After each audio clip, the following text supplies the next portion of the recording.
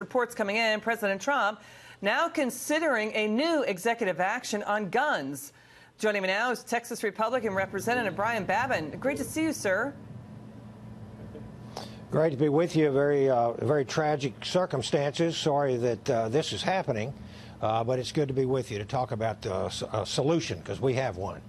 Sir, so let me get first to this executive action. Could it maybe, what would it look like? Could it maybe increase fines for gun makers who circumvent regulations or eliminate loopholes that let domestic abusers buy guns? What would it look like?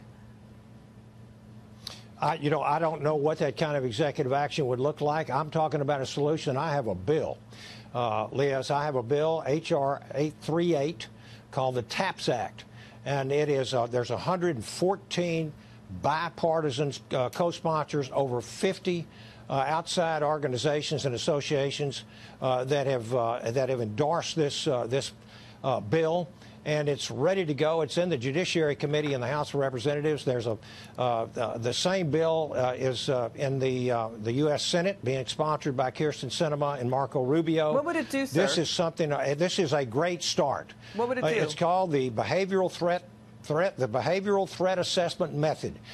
This was developed by the Secret Service after the 1983 assassination attempt on President Reagan.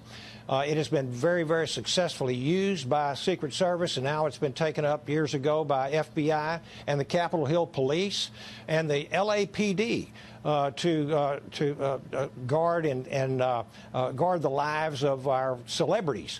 And so why not, if it's good enough for the president, for diplomats, for the Congress, and for celebrities, it is a good enough plan for the American people. And that's why we have to pass this thing. We've got to do something.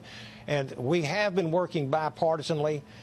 You wouldn't know it by the rhetoric that's going on now at this time.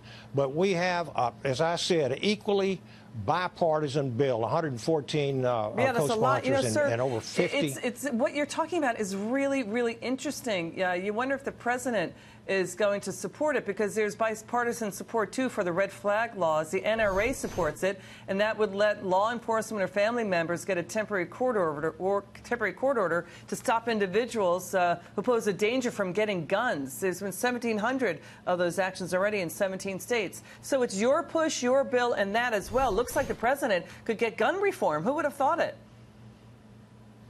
Well, it's this president is doing a great job. He's doing the best that he possibly can against a juggernaut of opposition from the other side of the aisle and from the mainstream media.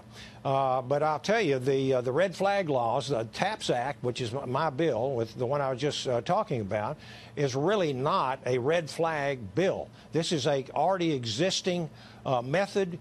This is a protocol used by the Secret Service that just needs to be gotten from federal to state and local hands, so that we can start connecting the dots. You've seen the killers in Orlando. We've got to be able to connect the dots, and these people run up their own red flags on themselves. It's interesting, sir. The Democrat National Committee accused of now fundraising for donations off of the mass shootings, and Nancy Pelosi is saying that Democrats will, quote, make August too hot to handle for the Senate to act on, not to act on gun reform. Nancy Pelosi is out on recess. The House is now on August recess. I don't know how she's going to make it too hot to handle for the Senate not to do something. Final word, sir.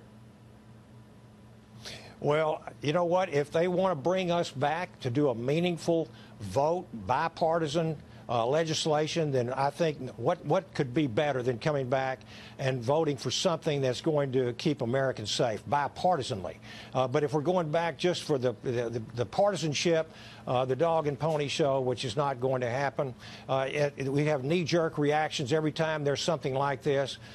Gun control on one side, arming everybody on the other side. We've got to compromise, and we have to make something happen, and also keep Americans safe. Congressman, good luck with your bill. Well, Congressman Babin, good luck with your bill. We'll certainly follow it and the developments there. Thank you so much for bringing us that story, Congressman Babin. Thank you, Liz. Great to see you.